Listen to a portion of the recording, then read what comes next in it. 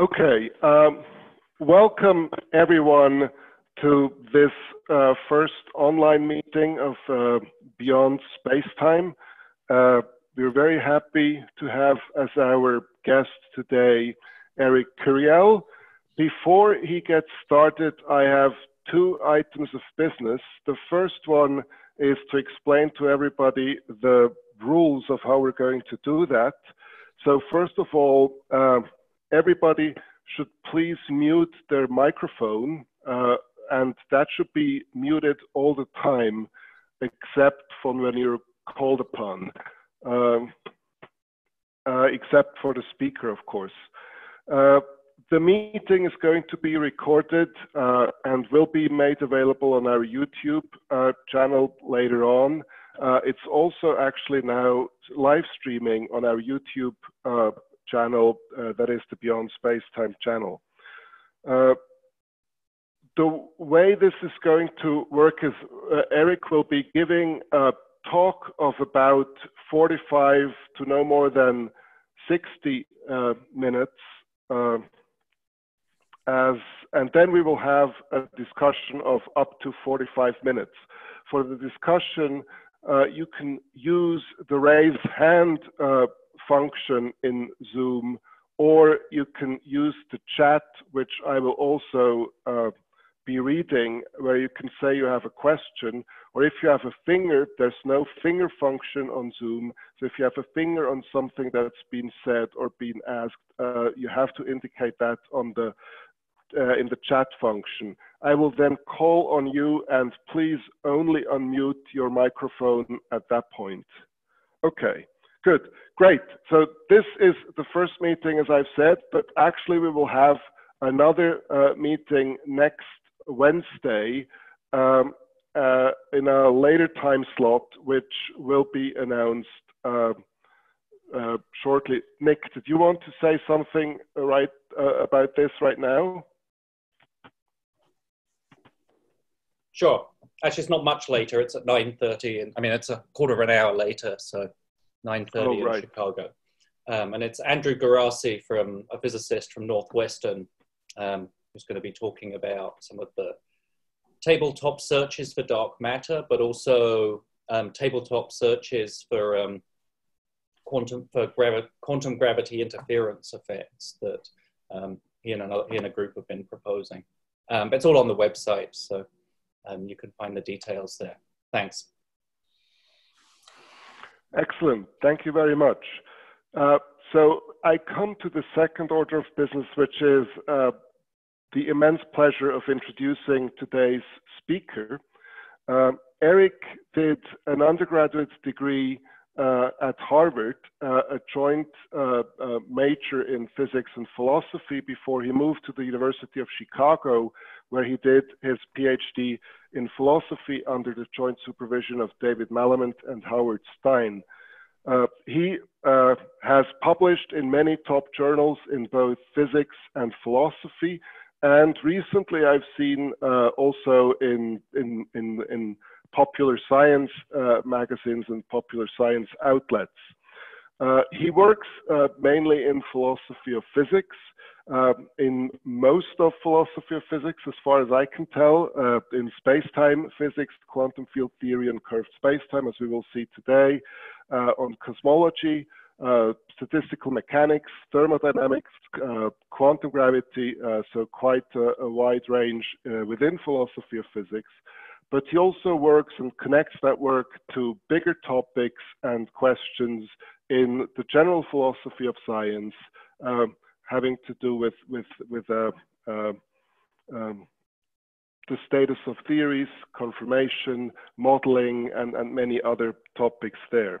He is currently the holder of a grant from the German research agency, the DFG, where he is the single PI, and it's the second of these grants that he's received, big grants, and so his primary affiliation for, I understand, 10 months of the year is at the LMU in Munich For the remaining 2 months of the year, he is at Harvard and works with the Black Hole Initiative there. Before these positions, he held postdoc positions at the University of Chicago, Stanford, the University of Pittsburgh, the London School of Economics, and Western Ontario.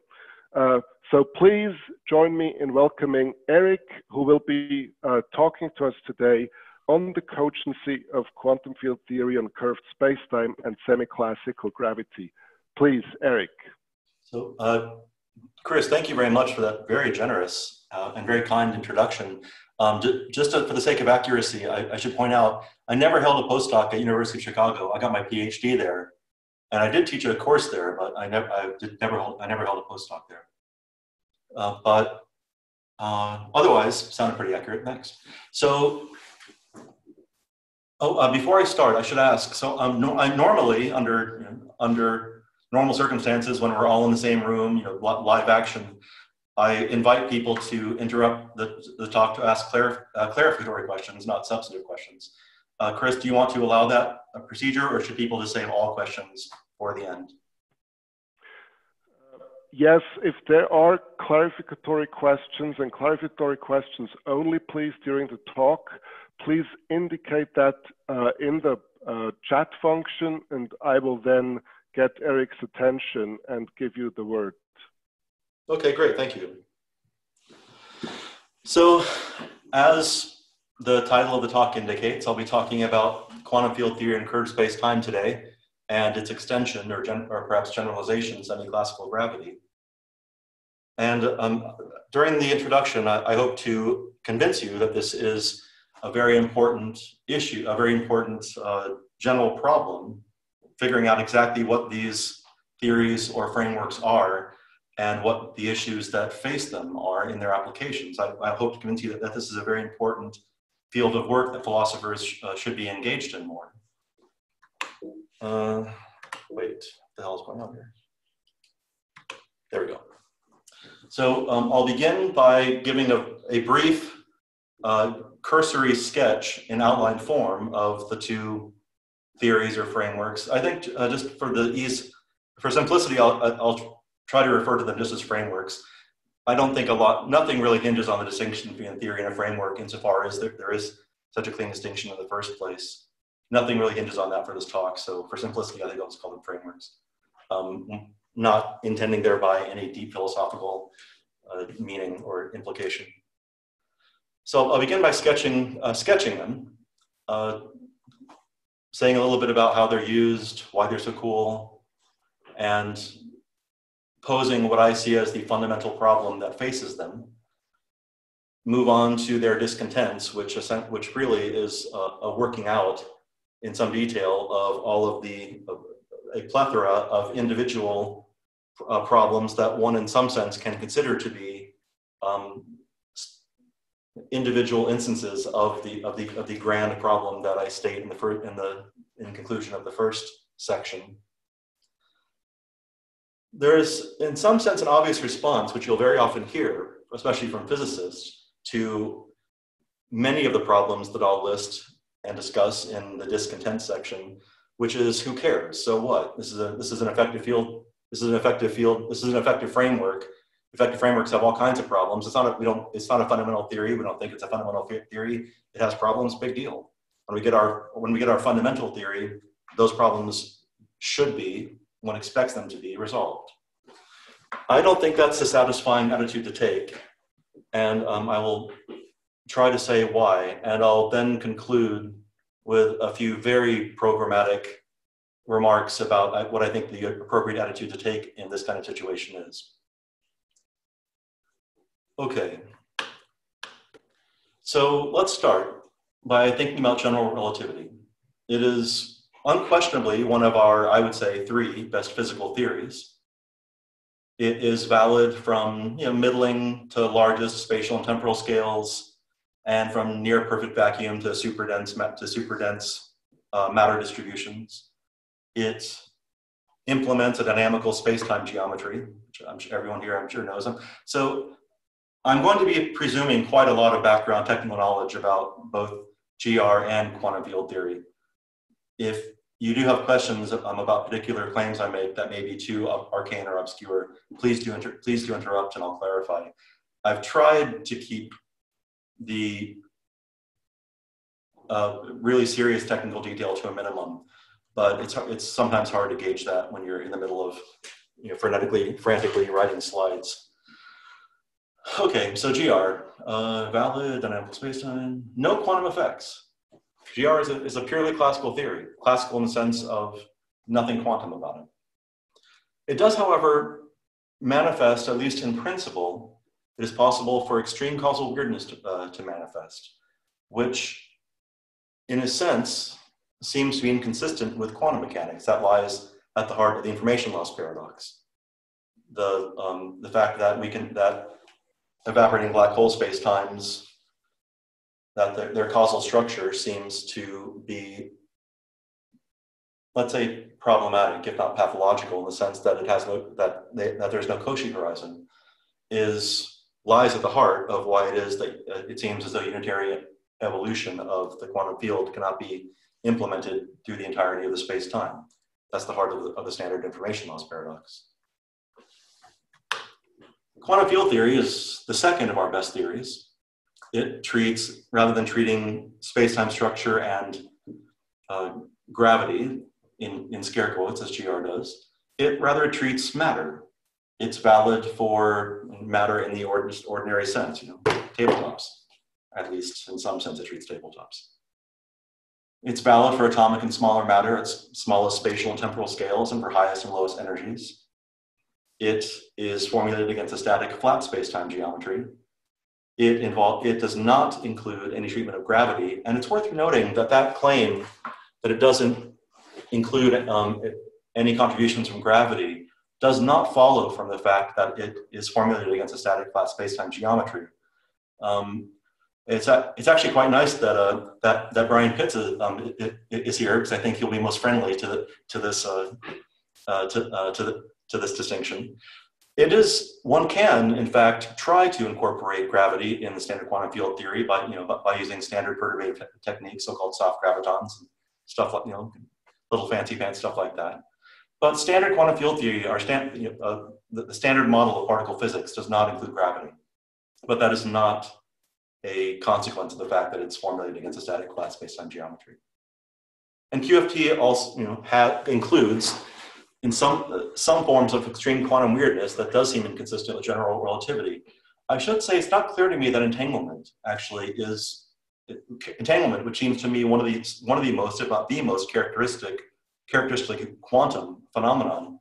It's not clear to me that actually is in any way inconsistent or even in tension with anything in general relativity. It's superposition that really seems to be the problem in trying to fit quantum mechanics into general relativity. It's not clear, for instance, what it might mean to talk about superposed causal structures, superposed classical causal structures. So it's perhaps surprising to learn, given that there are these prima facie at least tensions, if not outright inconsistencies, between the two theories. And given the fact that they are each valid and extraordinarily good in widely separated physical regimes, that there is in fact a consistent, rigorous theory of quantum fields on relativistic spacetimes of the algebraic or axiomatic formulations.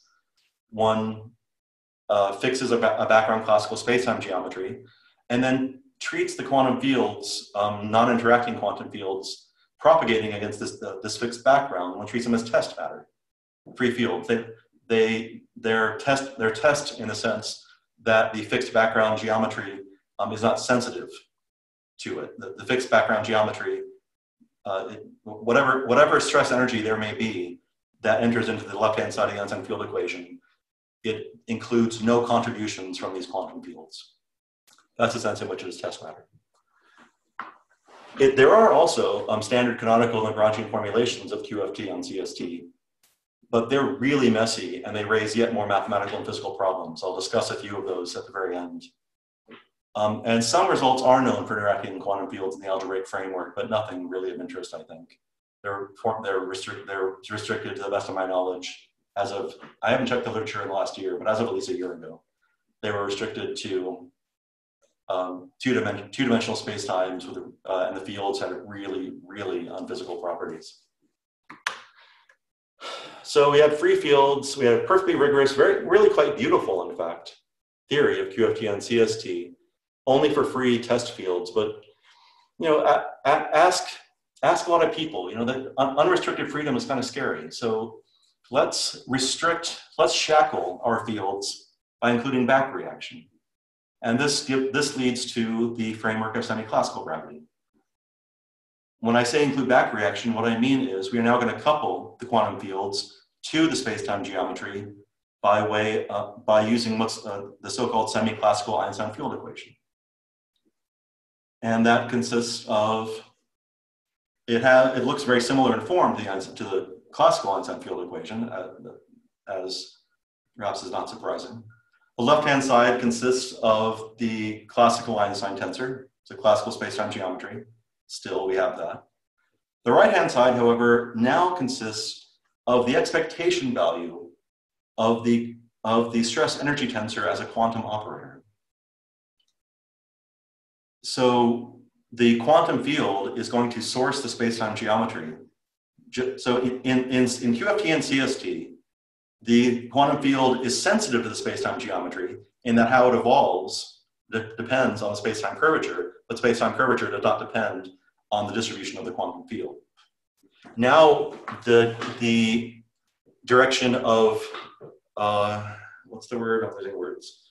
The direction of dependence, that's it, goes in both directions. The quantum field is sensitive to the background space-time geometry in that the background space-time the curvature informs and constrains how the field evolves. But the classical geometry is also sensitive now to the quantum field, and that the stress energy content of the quantum field in this rather slightly odd, as we'll see, sense contributes in what looks like the standard way in GR to the curvature of the space-time geometry. There's no completely rigorous mathematical theory of semi-classical gravity. We have all the standard formulations, the Lagrangian formulation, S matrix, path intervals, canonical. They are all really just fully perturbative, and with all the warts and other unsightly blemishes that go along with it. I'm not, except for one remark I'll make later in the talk, I'm going to put aside all of the standard problems that accrue to having such a perturbative formulation.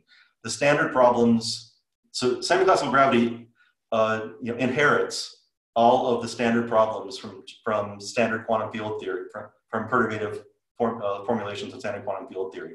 All of the mathematical lack of rigor, the lack of clarity, the problematical issues of renormalization, that's all inherited.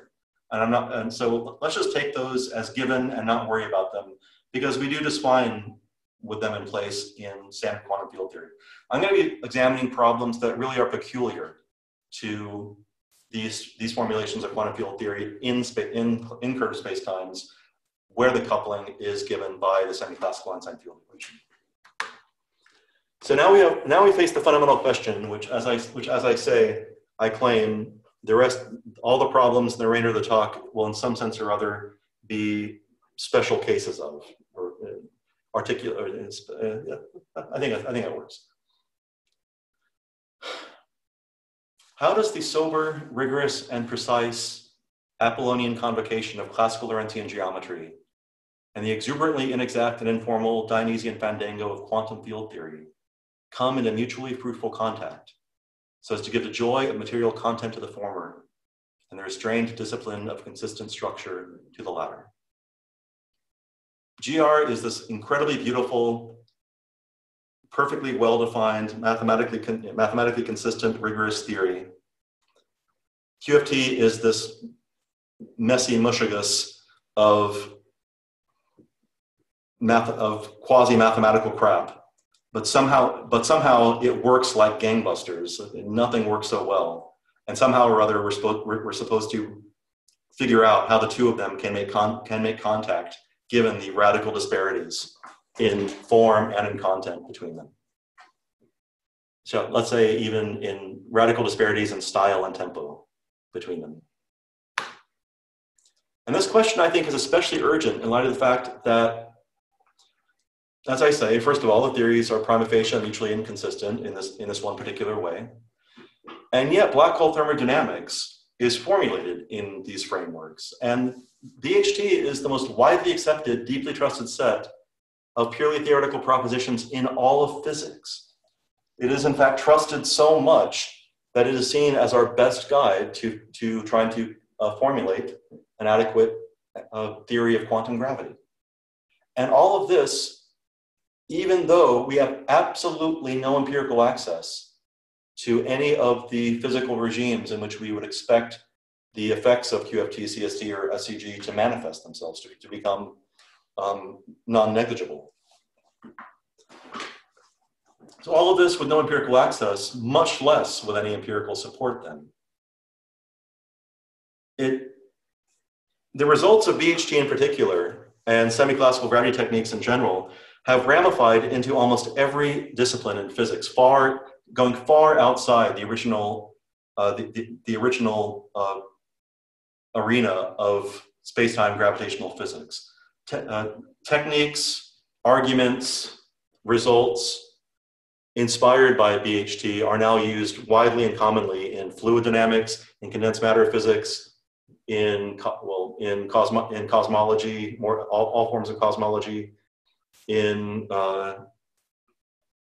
laser optics, you name it, some discipline of physics, these days, results from BHT are being used in it. And yet, because of the characteristics that I've mentioned so far, all the investigations that take place in BHT and QFT-CST and SEG and all of the whole alphabet soup that goes along with it are necessarily speculative in a way unusual, even in theoretical physics.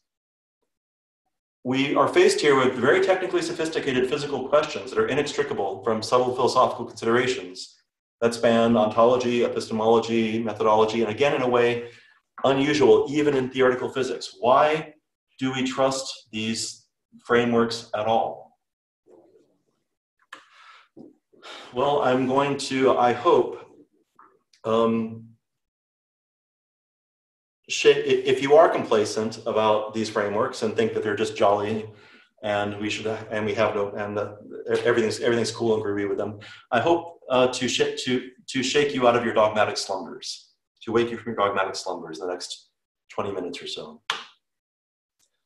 So I'm just going, this section really will just simply be a catalog of problems. Some of them I'll stop and work through at greater length. Some of them I'll just kind of mention and move on. So the first is the problem, and there'll be a mixture of just purely technical mathematical problems, some problems of physical conception, and then more general philosophical conceptual problems. I'm not making any real attempt to distinguish all of them, because in my mind, again, as I've intimated, this part of physics is one where, in fact, those three categories of problems are almost never cleanly distinct, are never cleanly separable from each other. So there's first the problem with the stress energy operator. So you give me a quantum field theory, you give me a quantum field theory in curved space-time, and I ask you to define the self-adjoint operator, in the best of cases bounded, but you can't always get what you want. That represents the stress energy. That is the quantum analog, the quantum observable that is the analog of the classical stress energy. So I want to know what it is mathematically. I want to know what its physical significance is. And I want to know in particular what its expectation value means, because its expectation value is what enters the right-hand side of the semi-classical Einstein field equation. As we'll see, the problem is manifold, actually. I say the problem with the stress energy operator. There are actually several subproblems. There are, first of all, many different ways to define it. Not all of them are rigorous or even just tolerably clear. Not all of them are available in all spacetimes of interest. And when there is more than one available, they actually almost always give different values for each other. But they all seem to have some both mathematical and physical motivation behind them. So it's difficult to see why one should choose one over the other. So first of all, I should mention that there are in ordinary quantum field theory on Minkowski spacetime, on flat static spacetime, there are well-defined methods for constructing a self-adjoint operator that, in a clear sense, represents the stress energy content of the quantum fields.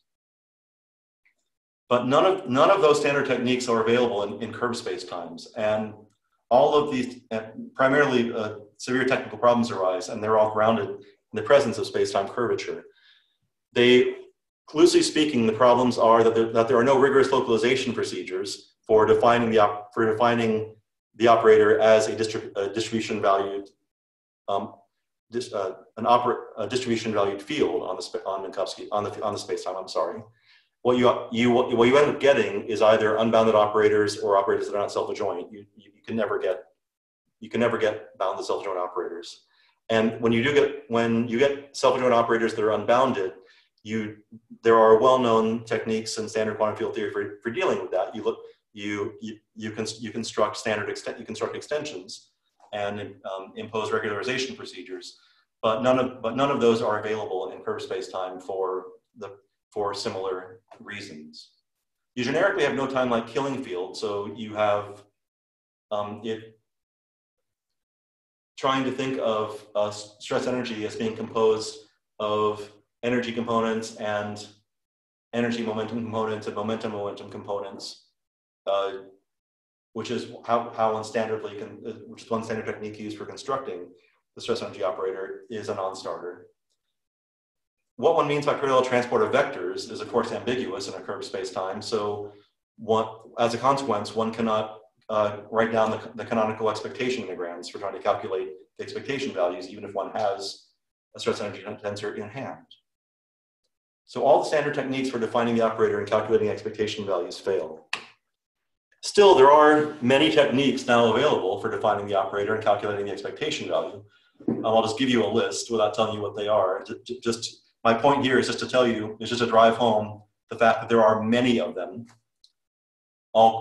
most quite different from each other. There's proper time regularization, dimensional regularization, zeta function regularization, point splitting regularization, which comes in both the Hadamard and the non-Hadamard versions, adiabatic regularization, trace anomaly cancellation, Gaussian approximation of the propagator, and there are more, but these 7 are, I think, far and away the most widely used ones. But again, there are 2 problems here. One is that not all of these are available in all spacetimes. Most of them require particular symmetries to be present. Often they require that spacetime be stationary. Sometimes they require that the spacetimes implement some kind of axial-rotational symmetry. But some of them at least require that the spacetimes be asymptotically flat and have the appropriate asymptotic symmetries. But of course, you don't always have that. And even when you do have, as I remarked before, even when you are in a spacetime in which more than one of these procedures is available, it is generically the case that they will give you stress energy, that they will give you operators that are not equal to each other, with no good way of deciding which one should choose. Then there's the problem that, for whatever reason, has been troubling me the most recently.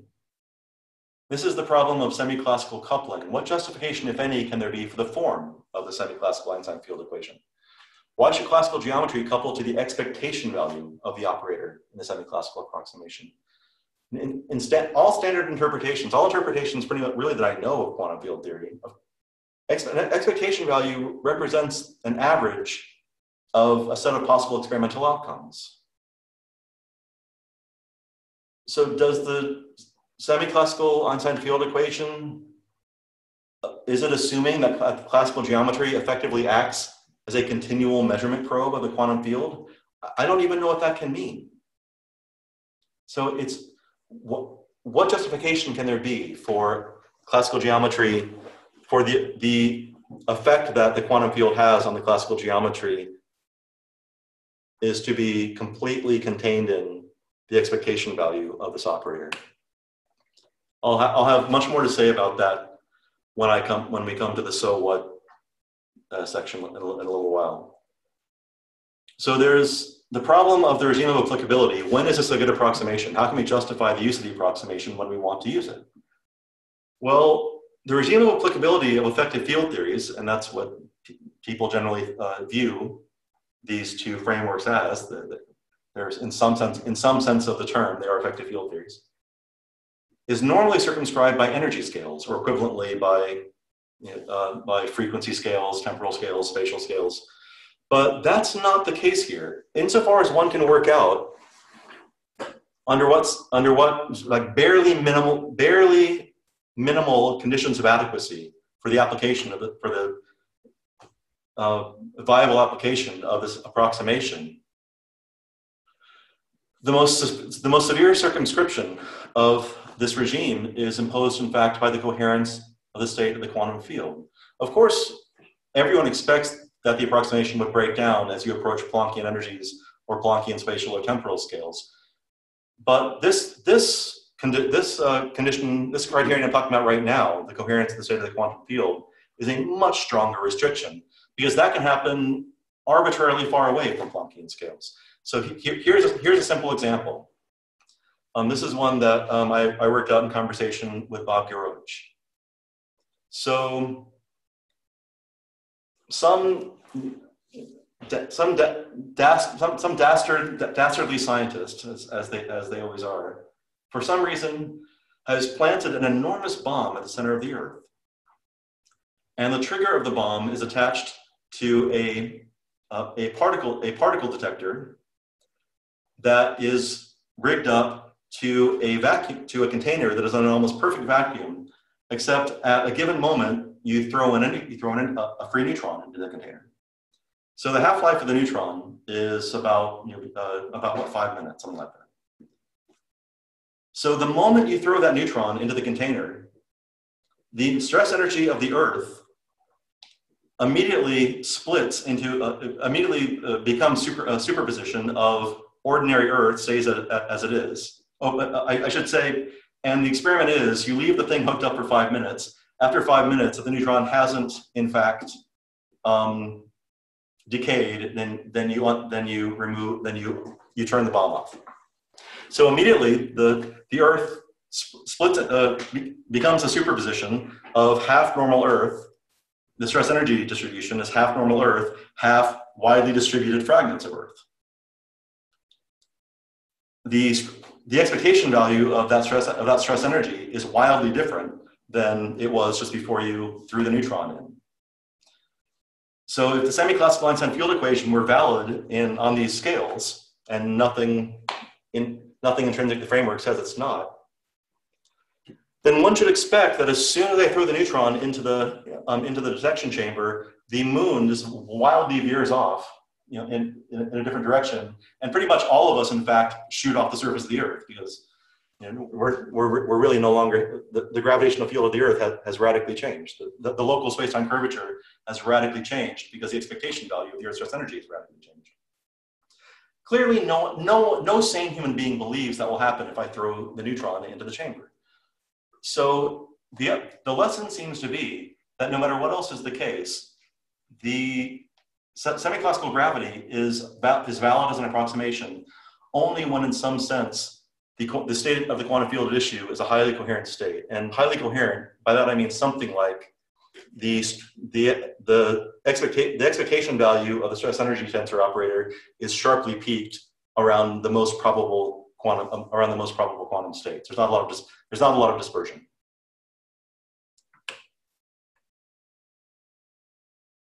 But that's extremely difficult, I should say, to make precise. I've had conversations with a lot of really smart people about this, trying, like with Geroach, with Daniele Uritti, with Bob Wald, with Bill Inneru, with Aaron Wall, and in none of those conversations have we been able to come up with anything remotely like a clean statement of what kind of coherence is required for the approximation to be good. So I think that's a very difficult problem. Then there's the problem of conformal freedom. How can these semi-classical, I'll just call it the semi-classical equation. It's, the full name is going to be too much of a mouthful. How can the semi-classical equation appropriately constrain the conformal structure of the geometry when only the expectation value of the stress energy is used? So in other words, all information about correlations is wiped out. I'll explain exactly what's problematic in more detail in a moment. Correlatively is the metric curvature of the classical geometry consistently and cogently defined, given that the Ricci curvature is determined by quantum effects, by the expectation value of this operator, but the Weyl curvature, the conformal structure, seems to be determined as in the purely classical case. Point by point, the Weyl tensor is completely independent of stress energy distribution. Only the Einstein tensor is completely determined by, completely determines Ricci curvature. The Einstein tensor says in no way, point by point, constrains the value of the Weyl tensor. But wait, there's more. Weyl is in fact not completely independent of stress energy. If you consider the Bianchi identities in combination with the Einstein field equation, you get this nifty relation between the divergence of the Weyl tensor and gradients of the stress energy. So point by point, the Weyl curvature is classical, but its divergence in some way seems to be sensitive to gradients of the stress energy of the quantum field. So it's beginning to look very difficult to get a coherent picture of what Weyl curvature is supposed to be here. One way to try to make that a little more precise, I won't try to make it very precise. I don't have time. But to throw out a start about how to make this worry that I'm talking about more precise. Note that Weyl knows about stress energy in the classical case only through strictly local variations. Its divergence is equal to a certain combination of gradients of the stress energy. So there's a prima facie inconsistency then in the case of quantum fields, in the case of the semi-classical framework. But on the one hand, non-local vacuum correlations, fluctuations in particle creation from back reaction, those are all non-local phenomena, but which in some sense, they characterize the state of the stress energy of the quantum field. And in some sense, the gradients of the stress energy should be sensitive, should record information about these non-local phenomena. And yet, the conformal curvature, being strictly classical, doesn't know about that at all, and yet should know about it. So it's very difficult to really get a grip on what the conformal curvature should be in this framework. At least why, formally, of course, I can write it down, but why and whether it has real physical significance, whether it's being sensitive to and responsive to the kinds of things it should be, is not clear at all. There's a related problem, the problem of causal structure. Is there inconsistency between the idea that there's a well-defined background causal geometry, let's say in the case of black holes, say in particular a true event horizon, and many pictures of Hawking radiation, such as tunneling, that seem to depend on propagation of fluctuations from inside the event horizon to outside? This is one special case of the way in which quantum stress energy seems to be decoupled in a problematic way from the causal structure as encoded in the Weyl tensor. Another correlative problem in the same vein is that given that derivatives of the causal structure, the divergence of the Weyl tensor, are related to the derivatives of the quantum fluctuations of field degrees of freedom, even if only in the form of expectation values, one might worry that there's some quantum uncertainty being introduced into the null cone structure. And in fact, some people see this as not a problem, but in fact a virtue. There are just in the past year or two, there have been several incredibly interesting proposals for so-called tabletop experiments to probe some mesoscopic scale quantum gravity effects. And they're all based on exactly this idea, that in fact, semi-classically, there are reasons to believe that even at the semi-classical level, there are reasons to believe that some quantum uncertainty is being introduced in the null cone structure. So you may view this as problematic. Wait, this seems to violate the assumptions I'm making in formulating the framework in the first place. So is this a coherent framework? or one can view it as a great potential virtue. Wow, this may give me a way to probe some larger scale quantum properties of the gravitational field itself. Then there's the problem of energy condition violations. Given that QFT-CST generically violates all the known energy conditions with orgiastic abandon, and that they are the essential ingredient in all the most important and deepest theorems in classical GR, what happens to the results of those theorems in the semi-classical regime? I mean, it seems as though in semi-classical gravity, one has essentially none of the fundamental theorems that one knows and loves and makes use of and calls upon all the time in classical GR. Theorems about the causality hierarchy, the existence of well-posed initial value formulations, geodesic theorems, singularities, a zillion theorems about black holes, the existence of maximal globally hyperbolic extensions, theorems about cosmological structure, the generalized second law, topological restrictions, and on and on and on. The lack of, and the fact that all the energy conditions are violated also seems to leave open, correlatively seems to leave open the possibility that essentially any pathology can arise even in the presence of the most boring, ordinary quantum field. Closed time-like curves, naked singularities, ineffaceable Cauchy horizons, wormholes, superluminal propagation, topology change, and so on. So just to get a sense of how severe this problem may be, think about Hawking radiation for a minute. So Hawking radiation necessarily violates the null energy condition. But essentially every single black hole theorem in classical GR that is used in black hole thermodynamics to characterize Hawking radiation depends on the null energy condition. I won't list all of the theorems that depend on the null energy condition, but you skim them yourself. But every single one plays a role in characterizing some important property of Hawking radiation. But we have absolutely no reason to believe that any of them actually hold true when they're Hawking radiation. There's something fishy going on here. There are I'll just list a few more prima facie worries and possible inconsistencies before I move on to the so what phase of the talk. So, first of all, I think it's important to note that the naive combination of quantum field theory and general relativity can fail miserably. The cosmological constant, just from flat-footed calculation of vacuum fluctuations, gives an answer that's approximately 10 to 120 orders of magnitude off. I mean, by that, by comparison, 17th century vortex theories of gravity and phlogiston are paragons of scientific success. If we're taking QFT and CST seriously, we should still be taking vortex theories and phlogiston seriously, because they're a lot better theories, it seems, than we get from flat-footed combinations of QFT and GR. There are generically, if you try to solve the semi-classical equation using standard perturbative techniques in, say, the Lagrangian framework, you generically get wild instabilities and immediate and non-renormalizable divergences in solutions. So it's extremely difficult to extract physically meaningful secure predictions from the semi-classical equation. And there are other reasons to think that besides the failure of energy conditions, there are other reasons to think that in this context, some of the standard theorems that we know and love and call upon all the time may not work, still may not work. Even if you could fix the energy condition problem, there are still reasons to think that they may not work.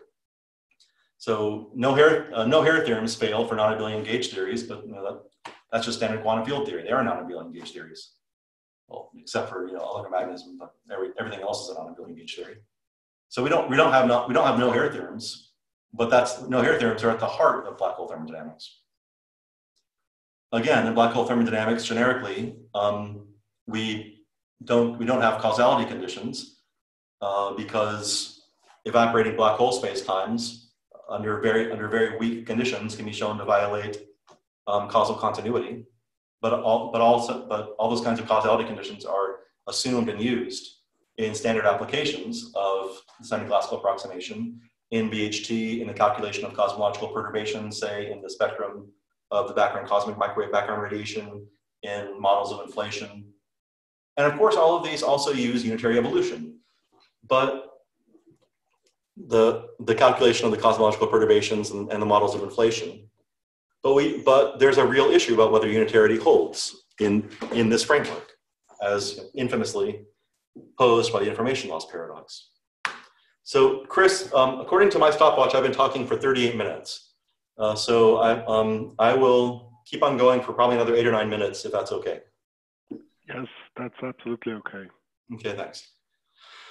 Well, so I've just given you a whole boatload of problems, and your first reaction may be to shrug and say, "So what? It's just an effective field theory. Why get fussed about all these problems anyway?" And indeed, some have used this fact that it is an EFT to specifically argue that at least the problems that I mentioned just at the end of the previous section about the instability and the divergences and the causal pathology will appear only as one approaches the Planck scale, and no one expects the semi-classical approximation to be valid there anyway. So at least those problems we can safely ignore because this is an effective field theory. Those arguments, even putting aside the worries about the soundness of those arguments, the ones that I just mentioned that people actually have explicitly put forward to try to defang the worries about instability, divergences, and causal pathology. And so even putting those aside, and I think it is quite charitable to put them aside, because those arguments really are not, to my judgment, they're not very good arguments. There are a lot of leaks that have to be plugged in order to make, I think, to make those really solid arguments. There remain all the other problems that I raised so far that no one in the literature ever addresses or talks about. So let's look more closely, in fact, if by treating semi-classical gravity as an effective field theory, we may be able to mitigate the worry that some of the other problems seem to raise. So there are, in fact, I should say, by the way, what I'm about to present, this discussion about EFT is some very, very recent work I've done. This is the first time I'm presenting it. So please be harsh and brutal. This is stuff that I have not seen discussed anywhere in the physics or the philosophy literature, and it's very recent work. So I'm sure it needs a lot of help. And I hope y'all can give me that help. So that the geometry is treated classically, in particular, that there's no treatment of any or attribution of any internal or micro quantum degrees of freedom, suggests at least two different ways to try to actually treat semi-classical gravity as an effective field theory. Because I should say, you will quite often see the claim in the literature, oh, semi-classical gravity, it's an effective field theory. I think I can count on the fingers of one hand articles I've seen in which people actually try to say what that really means. And all 5 of those articles are written by basically the same guy doing the same thing. So, and it's actually kind of cool, but it's still not clear to me really how well it works. But anyway, it seems that there are 2 ways to do this. The first way is to say that the quantum field is coupling to a coarse-grained environment. That the classical space-time geometry effectively is a coarse-grained environment. That's the reason why we're not treating the micro or quantum degrees of freedom of gravity is because we've coarse-grained them out, and the quantum field is coupling to this coarse-grained environment. This is a very standard technique in quantum statistical mechanics and quantum thermodynamics in condensed matter. And what standardly gets then is a Lindblad type evolution for the quantum field that's coupling to this coarse-grained environment. And characteristically, in fact, it's a non-unitary evolution that's characteristic of an open system coupled to an environment. The other way of doing it is to take what I will call the TBD gravitational degrees of freedom and integrate them out from the coupling with the quantum field. And as you might guess, I'm calling them the TBD gravitational degrees of freedom because they are TBD. They are to be determined. No one knows what nobody knows what degrees of freedom there may be. There may be to integrate out. So this is a very standard technique in constructing effective field theories in, say, particle physics and in condensed matter. You argue that a certain spectrum of excitations of your degrees of freedom of this one field so one type of field, are relevant to the dynamics in this regime. So you just integrate them out and collect their cumulative effects into some coupling constant. So that's what that you may think is what's being done here. The classical geometry, the Newtonian gravitational constant, that coupling represents all of the gravitational coupling degrees of freedom at the microquantum level that are negligible at the semi-classical level. So in a little more detail, coarse graining means that we treat gravity as a free physical mechanical system with micro degrees of freedom, presumably properties of some possibly perturbative quantum gravitational states, and we coarse grain in very standard physical mechanical sense. Curvature will then be a macro property that external systems couple with, just like heat and pressure for gases. Loss of unitarity comes about for reasons similar to why we expect, for instance, loss of retrodictability for classical systems interacting with dissipative coarse grain systems. They wipe out information about initial conditions. If I have a box sliding down an incline with friction, you can treat the friction of the incline as exactly a manifestation of the fact that in Newtonian mechanics, friction it comes about because we've coarse-grained the underlying atomic structure of the incline. When the box slides to a stop, as it will, there's perfect predictability. I can tell you exactly where the box will stop if I fix the initial conditions. But once the box is stopped, I have that dissipation has completely wiped out all information about initial conditions. I cannot tell you where the box started with what speed up the incline if all I'm looking at is where the box is sitting after it came to a stop. That's exactly what we get here. So the kind of unitarity loss that we get in the case of, say, black hole evaporation is exactly loss of retrodictability. There's always perfect predictability. If I tell you what pure state you're starting in, I can tell you exactly what mixed thermal state you'll end up in.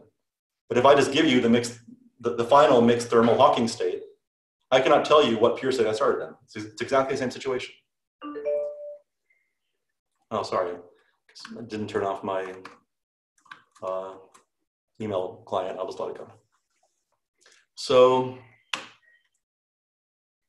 there are many virtues to coarse graining. I think that they may have the possibility, this approach to treating SCG as an EFT may be able to resolve some conceptual muddles, but it also may raise some new difficulties. It first of all may give a hint to the origin of the thermodynamical character of black holes when external quantum effects are taken into account. It may even give a hint for a way to explain that black holes obey thermodynamical relations, or at least formally obey thermodynamical relations in classical GR. One might say, look, any theory of gravity, if this coarse graining strategy to treat semi-classical gravity as an effective field theory is correct, then any classical theory needs to recapitulate that as a minimal criterion of adequacy. That's not an explanation for why the thermodynamical behavior is there, but it can tell you, look, the reason why classical GR, why the four laws of black hole mechanics say show up already in classical GR, it's just because GR is a good theory of the way the world really is. Any good theory of the way the world really is at the classical level needs to recapitulate this behavior that we think holds true at the semi-classical level. That, of course, there's a possible problem with that. It's not clear why general relativity could be adequate in some regimes in which the seemingly thermodynamical nature of gravity is totally irrelevant. The four laws of black hole mechanics have no bearing on solar system predictions, gravitational waves, or cosmology. So why couldn't we have a really good theory of gravity, of classical gravity, that worked in those cases, but which got the thermodynamical character of gravity completely wrong, say for black holes? Most interestingly, perhaps, and most tantalizingly, treating the EFT as coarse graining might dissolve the information loss paradox, because it would show decisively why loss of unitarity at the semi-classical level need not imply anything about dynamics at more fundamental levels. It doesn't need to cascade down to more fundamental level of quantum gravity. We can pinpoint why unitarity is lost. It's because we've coarse grained out all the degrees of freedom, the reimposition of which would at least possibly restore unitarity.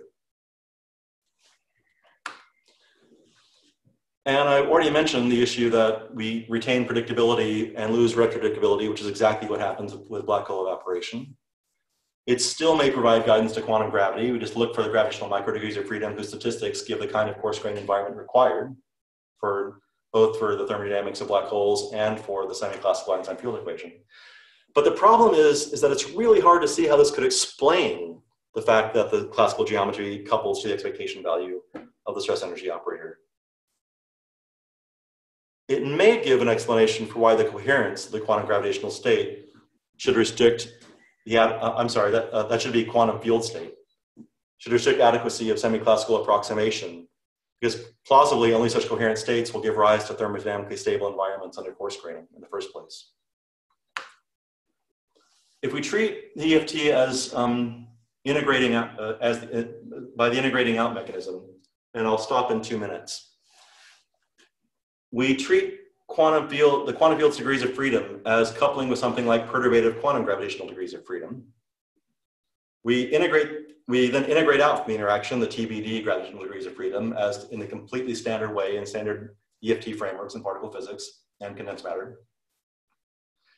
And I say that these TBD degrees of freedom have to be something like perturbative degrees of freedom, because we don't expect, in no program of quantum gravity that people are working on today, is it the case that fundamental quantum gravity degrees of freedom couple with relatively gross macroscopic matter of the form that is given by standard quantum fields in the standard model of particle physics? So if we are going to treat semi-classical gravity as an effective field theory using standard techniques of integrating out degrees of freedom, the gravitational degrees of freedom we integrate out have to be perturbative ones, not fundamental ones. That already, of course, raises some problems because it's hard to see how to characterize TBD now.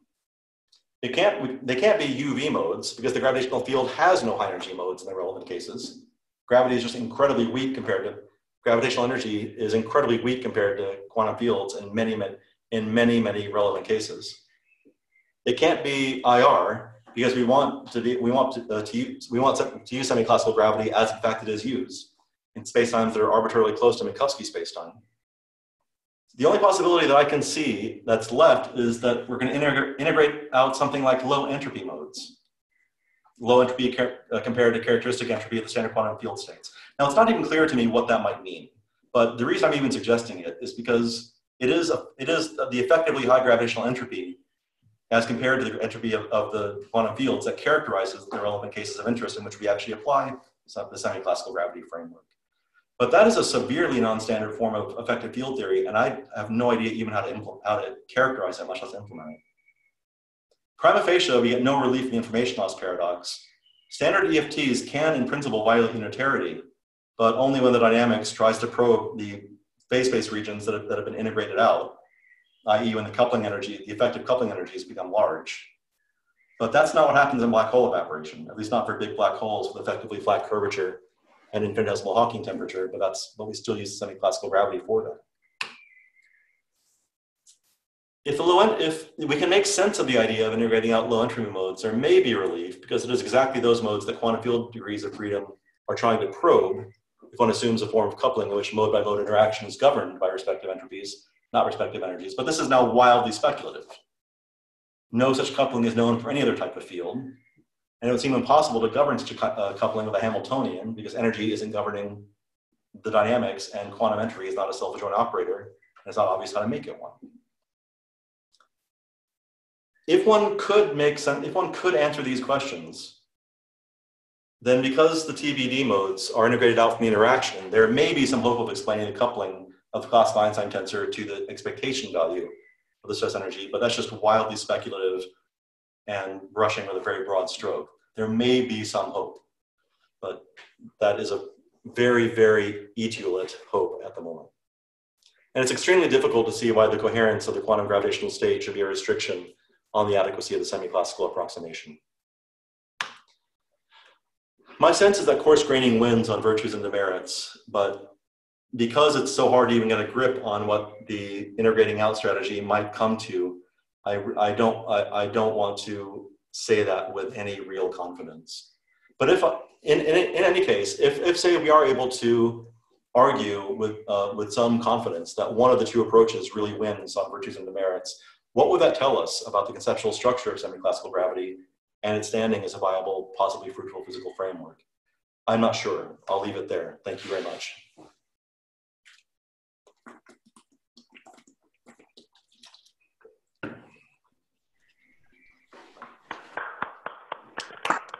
Thank you very much. Excellent. So we have about half an hour for Q&A.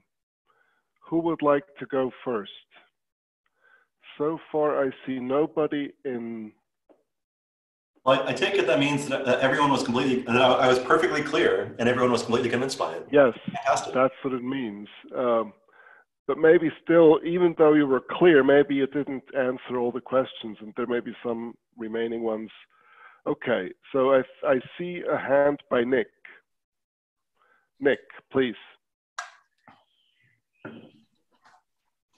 Thanks, Erik. It was, so really, really enjoyed that. Thank you. Can I talk? I want to talk a bit about the coherence issue that you raised, because that's something I've kind of thought and talked about, and maybe we even talked a bit about that. I remember when we met in Hyde Park a year or so ago. We did talk about it, in fact. Yeah. So I don't remember if some of these are things we talked about then, or just to sort of go over again. Anyway, or some sort of new sorts of thoughts. So, yeah. And maybe you've just been talking to Garrosh about that example. I don't know, because I guess that's why you were in Chicago. I mean, so for the book that I'm writing with Chris, I've kind of been writing, there's a pretty long appendix I've kind of tried to put together on these sort of ideas about how sort of the coherent state sort of approach to quantum field theory as an understanding of a classical limit in quantum field theory, how we get classical fields out. Mm-hmm. And then to sort of see if that works as an idea, as a way of understanding a classical gravitational field. I mean, this is coming from the string theory approach. Mm-hmm. So I take it that's what you have in mind. This doesn't have to do with sort of the opposite of decoherence. This is about having something that's kind of peaked, like some kind of Gaussian or something like that. That's exactly right. State space, right? Thank you for clarifying that. That's exactly right. So, yeah, I mean, I don't know. So a couple of things, I don't know. I sort of have kind of a list, and then maybe there's a sort of question at the end. So, Kiefer has some work on this. So mm-hmm. The framework he takes is to sort of work in quantum cosmology and sort of, model a black, you can sort of model a black hole with a sort of Gaussian state. And you do there's a paper which actually Niels Linnemann pointed out to me, where you do the calculation and, not too surprisingly, the black hole quantum, that state kind of remains coherent for something like the Hawking time, okay, which is kind of what you would sort of expect. That's not a very sophisticated definition of he doesn't use I think if I remember right, a very sophisticated definition of what coherence coherent state means there. It is a Gaussian, and you just look for when the width of the Gaussian, whatever doubles or some, I don't know, whatever nut parameter you sort of put in there. Yeah, I mean, it's sort of order of magnitude thing. But then he also has examples of sort of bouncing universes where you lose coherence much more quickly, it seems. You had the sort of exploding Earth volume example, but there's also this sort of, it seems to me sort of similar, this Zurich and Paz. This comes from David Wallace's book, The Example of Hyperion, which is, I can't remember, one of the moons of one of the outer planets. His point is that so many of the systems that you're looking at where you're trying to model classically are chaotic systems. So you actually get you actually get a loss of coherence very quickly. They claim in the calculation that it just takes a few decades for the coherence to break down, even for sort of moons, because it's such a chaotic system. So that's kind of bad for this sort of coherent state, classical limit picture of gravity. But I guess my sort of general question is, from the things in particular so I hope some of that's sort of helpful kind of parameters for things I've sort of discovered in this, in asking that very question. I've also talked to a bunch of people, and you know, I communicated a little bit with Weinberg, because it was interesting when he was doing the work on getting GR out of quantum field theory. So his work on sort of quantum gravity as quantum field theory was about the same time as I'm now forgetting who it is. The work in quantum optics, and the idea of a coherent state was being developed kind of in the 60s. But people I've talked to from that time, those things never came together in any way to sort of see if, you know, those ideas would apply. Anyway, but I agree, nobody seems to have any precise kind of, you know, notions about this. Whereas, you know, while the string theorists and other people in the sort of quantum field theory approach to gravity are pretty happy to just say, oh, it's a coherent state, and leave it at that. I haven't really found anything where anyone's really worked that out in any serious way. But so anyway, to come to the question is, are these issues particular to gravity, or is this just a more general sort of feature of it's really a bit unclear how to take a classical limit in quantum field theory at all? I mean, I guess if you were Wallace, you would go for a many worlds kind of view of things, but whether coherent states are really a plausible way of understanding a classical limit of quantum field theory, sort of in any case. All right, that was the question.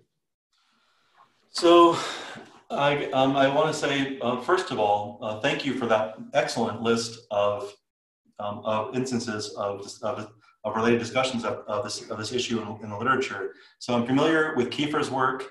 I'm a little, not as familiar as you, I'm sure, but a little familiar with how this plays out in string theory. I haven't really thought about the Weinberg field theoretic approach to gravity, but from what you say, that it does seem clear how coherence must play a role in trying to derive the classical limit there. But the final question, I think that there is something I think there is something distinctively difficult that arises here that is peculiar to the semi-classical gravity situation. And it comes back to this issue of the expectation value of the stress energy tensor as being the right-hand side of the semi-classical equation. The fact that the reason why coherence is demanded is because we want that expectation value to in some sense track what state the gravitational field is most likely to be in if it is in an eigenstate. If it is in a stress energy eigenstate. But you mentioned Wallace and many worlds. I actually, as far as I can tell, this is a problem that is actually more severe for many worlds than it would be, for instance, for a dynamical collapse interpretation or for a Bohmian. I never thought I would say that, but Bohmian might actually be preferred here, which is that. For God's sake, please don't mention that to Tim. No one tell Tim I said that. So, because the expectation, how can in the many worlds interpretation, you know, at the semi-classical level, the effective, it makes sense to treat the effective branching as in some sense real. We're at that level of approximation. So in what sense can what's happening in another branch possibly determine space-time geometry in this branch? That's what the expectation value simply is, an averaging over, you know, all the values in all the branches. How can what's happening over there possibly tell me what space-time geometry in that branch possibly tell me what space-time geometry is doing here? So I actually do think that without having thought very deeply about it, my gut reaction, my first instinct is which I will not want to declaim with any confidence until I talk to someone, for instance, like Wallace, is that many worlds does face a pretty severe problem. But in any event, the answer to your question is, I think, that what is problematic is making sense of why it's the expectation value on the right-hand side and what that means physically. that I think gives a peculiarity to this problem that I don't think is faced in other cases of trying to extract a classical limit from a quantum field. But I could be wrong about that. Okay, so maybe other cases where you sort of have a quantum particle, you just have a fully classical background with no back reaction or something like that. It's because of you're trying to put a back reaction in that you get into this. Exactly. Okay, thanks. Yeah, thanks again for the talk. That was really interesting. Okay, Sakshi. Hi, Professor Curiel. Thank you very much for your talk.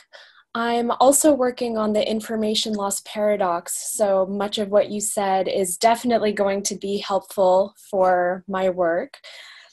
I am really glad you brought up the quantum assault on classical causal structure and how most of GR's fundamental theorems get undermined. So I have a clarification question around that. One of those theorems is the no-hair theorem, you said, which is critical for black hole thermodynamics. And I was wondering if you go the step further and buy into black hole statistical mechanics, on that level, it's certainly not critical, correct? So I just want to get clear. When you say black hole quantum statistical mechanics, do you mean that that phrase seems to me ambiguous? It could mean at least one of two things. The first is I'm going to treat black holes as something like quantum particles, and I can then bring to bear the standard machinery of quantum statistical mechanics on ensembles of black holes thusly treated.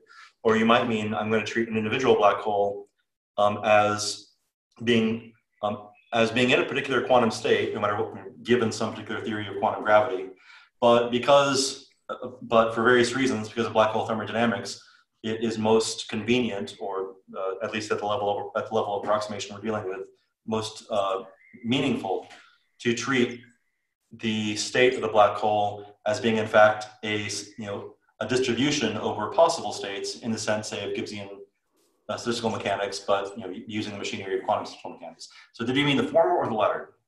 I mean the former, as they do in string theory. Okay.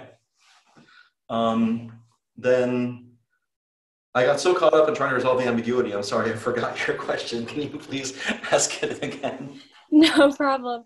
So I guess the motivation behind my question is how critical is something like the no-hair theorem if many physicists do believe that a black hole is a quantum system with microscopic constituents that has multiple microstates, and you use the machinery of quantum statistical mechanics. Got it. Okay, so then if you're dealing with an ensemble of quantum black holes and you don't have available a no-hair theorem, then I don't even see how you're going to apply the machinery of standard quantum statistical mechanics, because that machinery, to the best of my knowledge, the only way I know it and know how to use it is when the micro constituents of the quantum ensemble that you're dealing with have a finite number of degrees of freedom. But that will not, if you lose the no-hair theorem, as you do, for instance, when you have non-abelian gauge theories, then in fact, generically, all the cases I know in which no-hair theorems are lost, not only is it the case that that the black holes are no longer characterized by a finite and small number of degrees of freedom. So you might think, okay, well, no-hair fails. Maybe it's just that instead of 3 numbers, I need 16 numbers to characterize a black hole. Nope, you never get that. It seems to be either 3 or infinite. And I don't know how to apply quantum statistical mechanics to an ensemble of systems that each of which has an infinite number of degrees of freedom. Maybe there's some way, and I'm just ignorant of that. But I don't know of any way to do it. The issue that you mentioned about the classical causal structure possibly breaking down, that is not directly related to the failure of the no-hair theorems, but is indirectly related, because if you don't have a well-defined event horizon, it's not clear what parameter, what small finite set of parameters you can find to characterize the state of the black hole, because it's not clear what space-time structure you want to be attributing numbers to in the first place. So there's also that issue. That's really helpful. Thank you so much. Julius.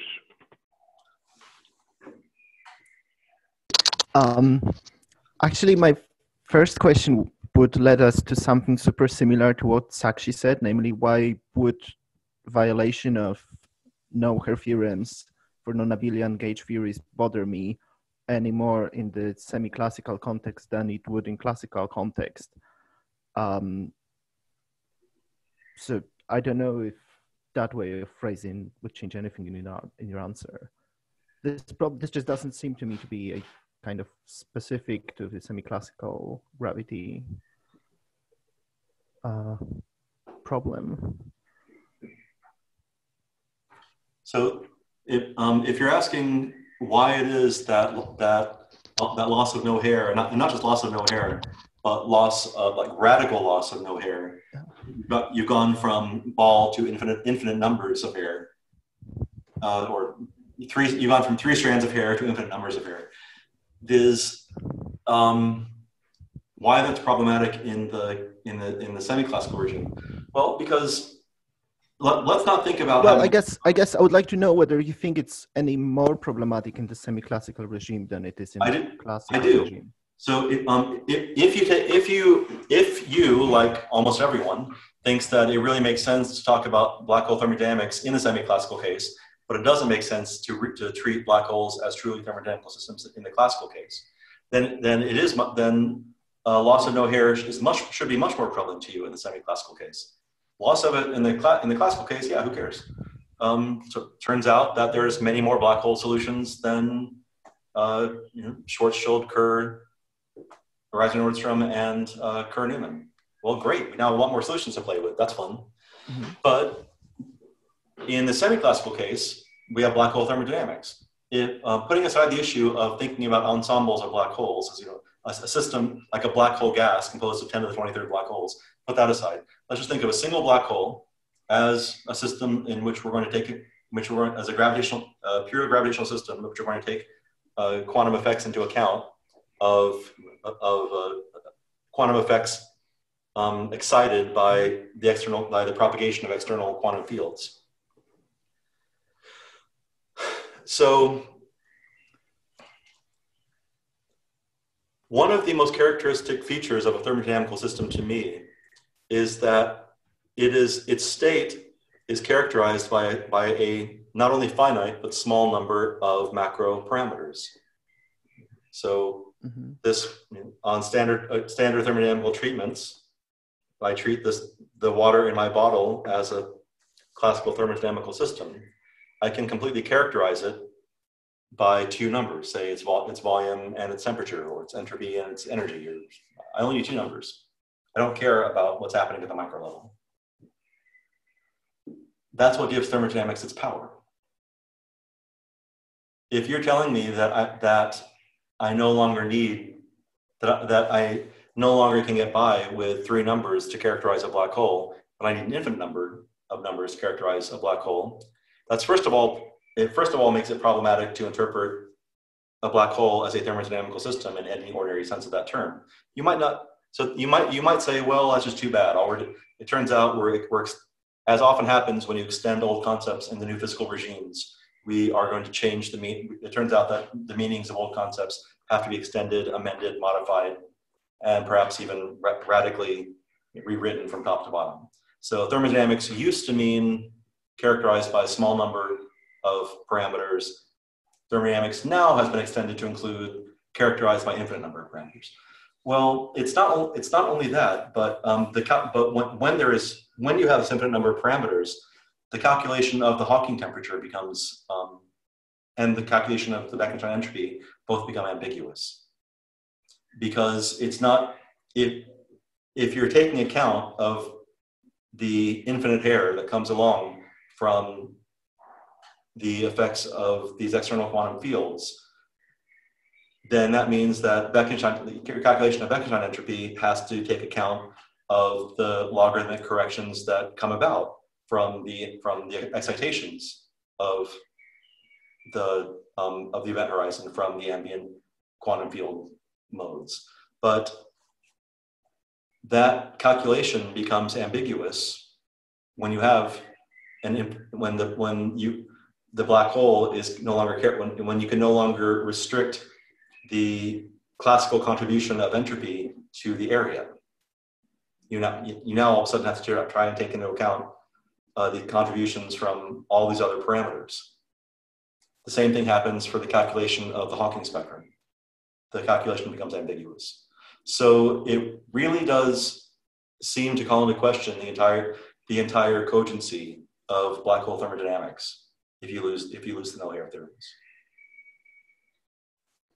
I see. And so then because in classical GR I can just dismiss those solutions because I have no classical non-abelian gauge fields. At least we seem not to have ones. And in the classical approximation, I couldn't run these sorts of arguments. And even if you were excruciatingly clever and managed to produce a classical non-abelian gauge field in some sense or other and lost no hair in the purely classical case, again, if you don't take thermodynamics for black holes seriously in the classical case, then you're, as far as I'm concerned, your reaction should be, wow, that's totally awesome. We have a lot more black hole solutions to play with. But that's... Could I have a slight follow-up to this? So what if someone like you say to all of this, since you seem to take classical black hole thermodynamics seriously, this is just like the missing piece of the puzzle for me.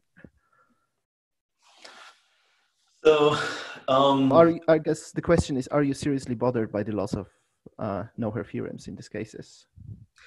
So I personally am not, because I take on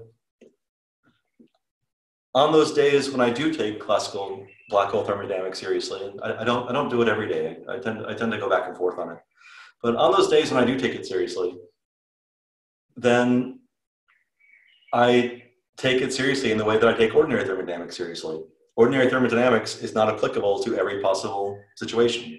It's not applicable to every possible configuration of matter. It's not applicable to every possible state of matter in any given, as coupled to any given environment. There are many, it's really quite easy if you couple seemingly classical thermodynamical systems to manifestly quantum environments. It's extremely easy to violate the second law. It's extremely easy to seemingly violate the second law, perhaps I should say, and to do all the things that people complain about when they complain that classical black holes have no well-defined thermodynamical theory. So I would on those days when I do take classical black hole thermodynamics seriously, I would simply say, I'm just as in classical thermodynamics, I'm not going to, I run into trouble when I couple classical thermodynamical systems to manifestly quantum systems without taking proper account of the classical nature, of the quantum nature of the coupling. Same thing happens with classical black holes. If I'm coupling a classical black hole to what is manifestly a quantum field, no matter how classical I try to make it look, yeah, it's going to fail. So I'm not very worried about it. Thank you. That was extremely helpful. Thanks. Thank you very much. I have a follow-up on this. So much of this was really sort of started out from what you called in your slides the problem of causal structure. And given the various back and forths we've now had, it seemed to me that is it really a problem of causal structure, I guess is my question, or is it more a problem of the coherence of black hole thermodynamics? So I'm sorry, I missed the very last thing you said. Is it a problem of causal structure, or is it a problem of something like the coherence of black hole thermodynamics or something like that?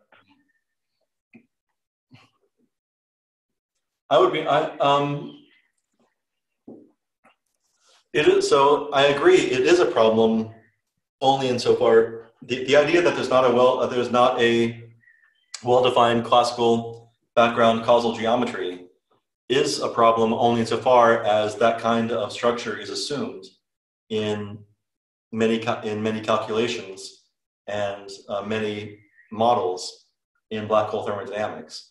So it's, for instance, it's not clear to me that the kind of indeterminacy one might worry arises here in the background causal geometry would really cause any problems for, say, the calculation of the distribution of anisotropies in the cosmic microwave background radiation. That's another place where QFT on CST is used and seems to be used incredibly successfully. And I off the top of my head, I don't see, it's not obvious to me that the kind of indeterminacy that is problematic here, that may arise here, I should rather say, would cause a problem for that kind of calculation. It's also not clear to me that this kind of indeterminacy would cause a problem for inflationary models, which is another place where that is effectively another physical system that is effectively modeled in the framework of QFT on CST, and even more ambitious inflationary models, even in a semi-classical framework. The problem really comes about as this seems to be a problem. So this seems to be problematic for two reasons. One, it just seems to call into question the coherency of the semi-classical picture as formulated, because it is always the case that one assumes a fixed background causal geometry, classical causal geometry. So there's just a conceptual worry: is this a coherent framework in and of itself? And then there's the more applied worry, if you like. Well, wait a minute, if I actually depend on this fixed background classical causal structure to do things like calculate Hawking flux and calculate Hawking radiation, but the character of Hawking radiation itself, at least on the picture that some derivations give you, calls into question the determinacy of this causal structure that I've been relying on the entire time. So there's a general worry about coherency of the whole framework in the abstract. There's a particular worry about how that indeterminacy might make particular derivations and pictures of Hawking radiation incoherent. Okay, great. Thank you very much. Ravad. Yes, hi, thank you. I think it's a bit related to your question. I'm not sure, but it's a general question about the inconsistency claims that you were mentioning, Erik, during the talk. So when you say GR is inconsistent with QFT and QFT is inconsistent with GR, do you mean that they share theoretical statement in their general form or contradict one another, or are they just inconsistent in the sense that when you apply them to a particular case, you derive a result which is in contradiction with one of them? So I mean something quite imprecise and hazy when I say they're inconsistent, and I very often shy away from using the word inconsistent because I don't in fact think that there is any inconsistent in a strong logical sense. And one proof of that, if you like, is the existence of a perfectly rigorous framework of algebraic quantum field theory on curved space-time. They can't really be inconsistent if there's that theory. There seems to be manifest tension, if you like, between the two of them in the following sense. Each has fundamental physical principles that it seems extremely difficult to see how to implement in the other. So one of the fundamental physical principles of quantum mechanics is superposition. I have no idea what it means to talk about a superposition of, say, null cone structure in GR. GR has one of its fundamental physical principles seems to be a libertine attitude towards possible causal structures. I have no idea how to implement that in quantum field theory, given things like unitarity of evolution and the standard static fixed geometry that quantum field theory is generally formulated on. One, in fact, might go even further and say that insofar as one can make sense of something like the principle of equivalence in GR, and I'm not a big fan of the principle of equivalence. It's not clear to me that there is anything like a clear, rigorous formulation that actually holds true in the theory. I tend to suspect there's not, but let's be generous and say that there is, like a tolerably clear principle that smells like the principle of equivalence that actually holds true in the theory. It would be very difficult to see how that could hold true in quantum mechanics, at least without a lot of manipulation of the notions of inertial mass and gravitational mass and their equivalents in the presence of superposition and entanglement. So there are fundamental physical principles in each theory that it's difficult to see how they implement in the other. That is really what I mean when I very loosely talk about their mutual consistency. Okay, thanks. Oh, okay, Radin. So, thanks, Erik. I have a very broad question, very general question. There were all the time notions, and since you just talked about it, about consistency, coherence, cogency, the rigor and clarity of the formulations, etc. And you linked all of those to some extent to why we should not trust that approach. And I'm just kind of want to understand why one needs to link those, right? In some sense, if I take the standard model of particle physics, none of these applies to some extent, and it's the most trustworthy theory we have, right? So I'm just, if I think about trustworthiness and in the sense of making reliable predictions, rigor and so on, these are not the kind of criteria I would want to, that I necessarily would apply in that context, right?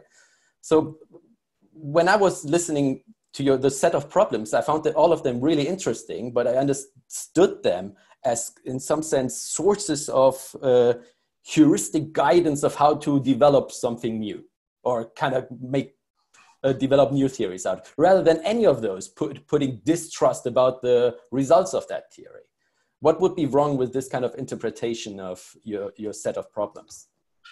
Short answer is, I think nothing at all, because I probably almost certainly was not clear enough in what claims I was making and what claims I was not making. I was not claiming we should not trust the framework. I was rather claiming that there are prima facie reasons that would make it reasonable not to trust it. I'm not telling you anything at all about whether I think you should or should not trust it. I'm saying here's a set of reasons that would justify reasonable doubt if you wanted to go that route. But there is a very serious difference, though, between the fact that standard quantum field theory, the standard model of particle physics, does in fact have, you can list all day long lacks of cogency, of coherence, of inconsistencies, absolutely, and yet it works, it works as well as, if not better, than any theory we've ever had. It's really hard to even comprehend how well it works. It is so mind-blowingly accurate. So here we have a case where lack of cogency, lack of coherency, certain kinds of inconsistency are just completely irrelevant and don't show us that we shouldn't trust the theory. Well, the difference is that in standard QFT and the standard model, ordinary QFT and the standard model are incredibly well empirically entrenched. What we mean when we say they're a good theory is we've tested it. We've made novel predictions. We've tested old predictions. We've made novel predictions and tested novel predictions. It is when we say it's a great theory because it's empirically well entrenched. Empirically well entrenched. We don't have any of that for QFT and CST and semi-classical gravity. So when you have no empirical entrenchment at all, when you have not just no empirical entrenchment, but you don't even have contact with experimentation. It's not that we've done experiments and they're bad.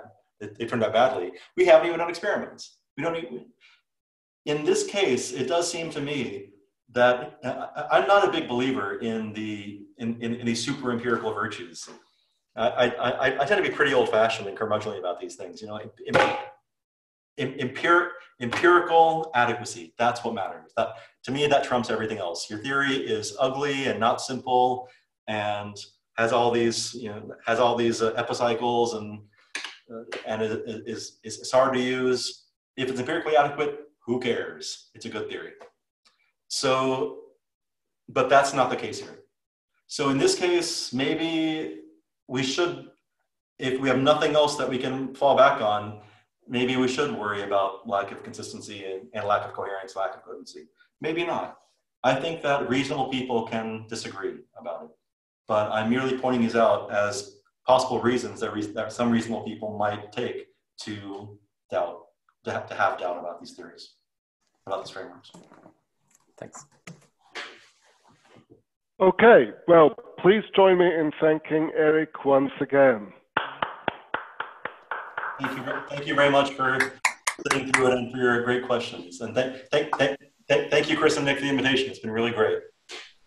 Thank you if I could just for agreeing to do this. Nick, did you want to say something? Well, yeah, I just wanted to tie the last thing Erik said into the talk next week. It's not that the Guerassi is going to provide an experiment that's going to provide evidence for semi-classical quantum gravity. In fact, the bit that's really interesting, you know, one of the parts that's really interesting to me is actually more Popperian. If this experiment to show, I mean, to reveal gravitational superposition that his group, the group that he's worked with, has sort of described in theory and is something that I think they hope to actually realize in a lab, it would actually be a refutation of semi-classical quantum gravity. It would show that matter did, that gravity did not couple to the expectation value of stress energy, but actually saw the superposition. So that's a plug for next week, you know. That sounds very groovy. And you'll be sending out an announcement on the standard email list for that? I already did, yeah, and I thought I did yesterday. And it's on the website as well, so I'll check, make sure it went out. So. Well, again, thank you very much. Hope you guys are well. So, thank you very much. That will be next Wednesday. So please join us again for that. And thank you very much all for participating today. And see you soon. Bye-bye. Bye, everyone.